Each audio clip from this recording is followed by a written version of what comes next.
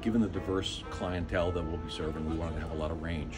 So we have everything from burgers to steaks and everything in between, sushi items, a lot of healthy offerings. We're going to try to give everybody a little bit more than they expect with every dish that comes out. Everybody mentions EB Greens, and everybody gets a little glimmer in their eye when they mention it. And I think it's because there's a lot of family history and a lot of weddings, and I feel honored to be in that iconic space right now. And I know we've changed the restaurant a lot, but it still is in the same footprint. We have the old piano from EB Greens that Jackie Jocham used to play, and we have it all set up, and we're going to lean in to 7 nights a week and have piano music every night from 6 to 9.